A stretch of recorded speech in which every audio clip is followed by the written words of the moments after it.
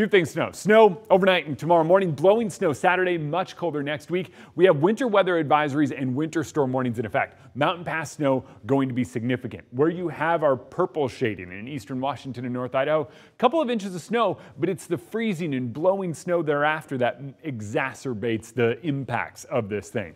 Snoqualmie and Stevens start to see the snow tonight. Sherman and Lookout, you're pretty good through today. We'll see it widespread tomorrow, kind of in the morning more than the afternoon. Lookout, you're talking some serious snow. And behind that snow comes that drop in temps. Sunday and Monday wind up being our coldest, and then we'll do a steady climb back up toward kind of normal by next weekend. So it's a quick dip in the cold, but it's enough that it's going to have some big impacts. There's our storm. It makes its way basically right over the top of us, bringing with it the cold front and the Arctic air.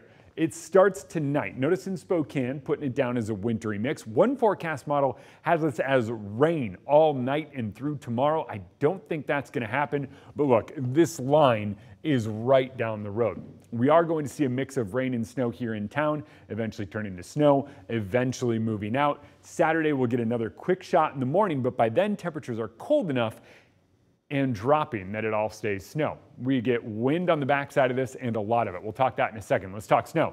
It's 1 to 2 in Spokane, 1 to 3 in Coeur d'Alene, 1 to 3 in Sandpoint, around 1 in Colville, and we're talking a wet, heavy snow. Wet, heavy, almost slushy snow. And then when you're talking that wind picking up, it's going to have some impacts. 10 to 15 miles per hour on Friday, and then as we move from Friday into Saturday, well, all right, we just jumped it. Winds are going to be around 40 to 50 miles per hour. That is enough to down trees, break tree limbs, knock out power, and drop temps. When you go from 40 today and tomorrow to all the way down to near 0 by early next week, that's a lot of wind to make that happen.